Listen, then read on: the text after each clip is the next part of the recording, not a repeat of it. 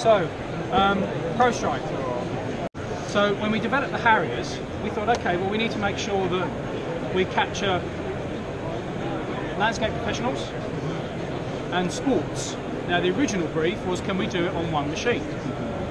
But as we went down the development process, we learned that contractors' weight is an issue, speed is an issue, and groundsmen also have some very specific requirements themselves. So we thought, well, we're going to compromise one for the sake of the other. We'll compromise them both.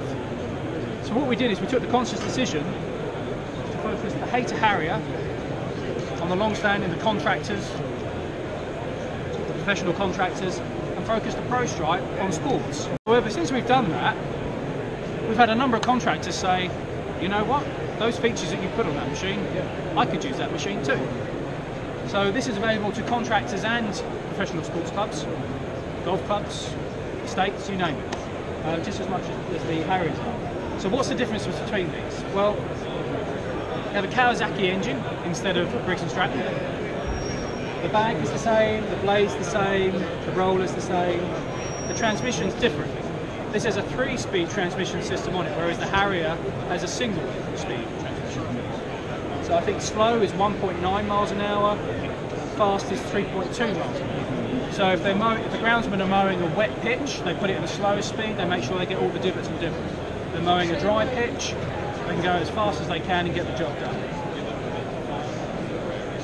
Because the Kawasaki engine's a little bit heavier than the Briggs, the overall machine weight is higher as a consequence. So to help with centre of gravity and machine manoeuvrability, we've made the handlebars longer.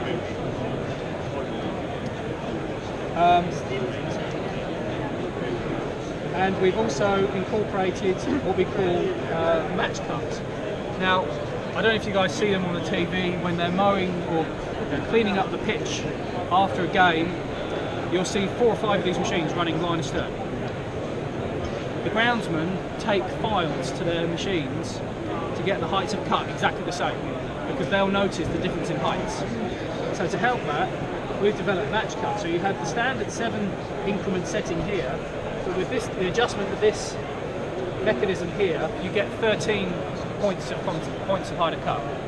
So you're adjusting it in 3.25mm increments. So you can dial each machine in much better. This is 1699.